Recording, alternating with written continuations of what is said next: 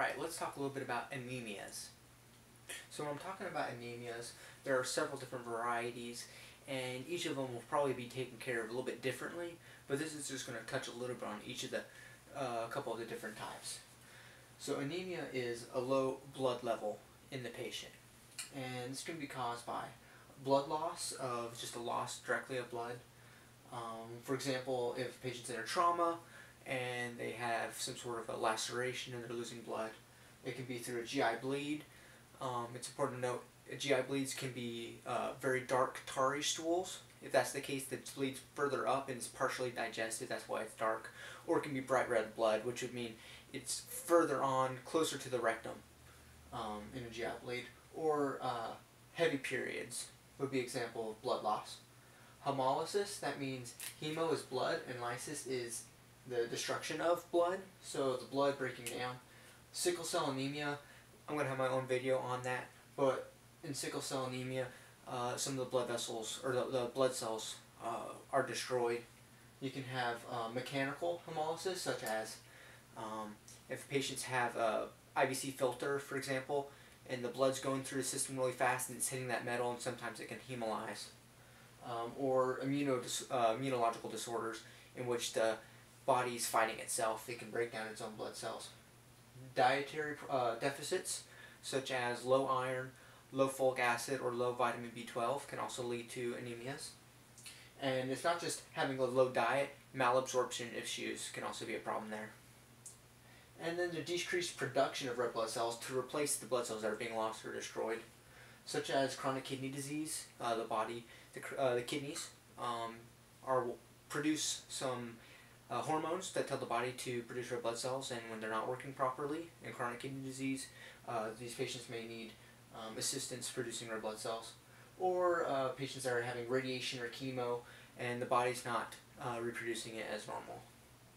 So some signs and symptoms general for anemia, okay, would be pallor, which is the patient's going to be pale, and their nail beds and then their mucous membranes are going to be a little bit pale. The patient's going to have fatigue because they're not having the blood to supply the oxygen to their muscles. They can have shortness of breath because they're trying to take extra breaths and their heart's beating faster to make up for the fact that they have less blood and less oxygen carrying capacity. And here I told you about tachycardia, the heart's trying to compensate. And they can have dizziness. They're not having as much blood flowing around, maybe less volume up to the head, and less ability to get the blood where it needs to go with changes in position, which is orthostatic hypotension. Now, other signs and symptoms, of course, if you have a GI bleed, you may see dark stools or blood in the stools. With menorrhagia, your signs and symptoms could be increased heavy periods. So for each of these, there may be other signs and symptoms, but overall, they're going to at least have these. In your labs, you're going to notice anemia, which is decreased hematocrit and hemoglobin. When you watch the hemoglobin, typically a blood transfusion, at least at my facility, is given if it's around 7 or lower, but it varies by patient and by the goal for the patient.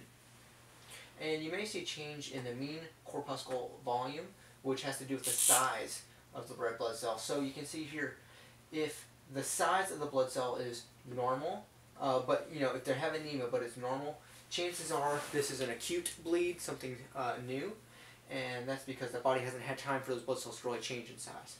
If it is microcytic, meaning it's small, it either means that they have low amounts of iron, because iron is what makes the hemoglobin, which makes the cells and fills up the red blood cells.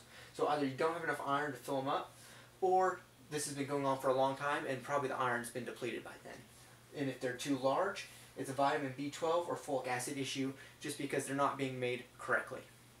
So treatment, well, it depends on the exact cause, and you want to treat the cause, but they're going to need vitamins, which can be the iron, the B12, and the folic acid. They can tell, sometimes they may need erythropoietin or Aranesp to tell the body, hey, let's produce more red blood cells. And if it's low enough, the patient may need blood transfusions. But the main thing to remember right here is you have to pay attention to what the specific causes of the anemia and then focus on that. So that's just a quick summary of anemias.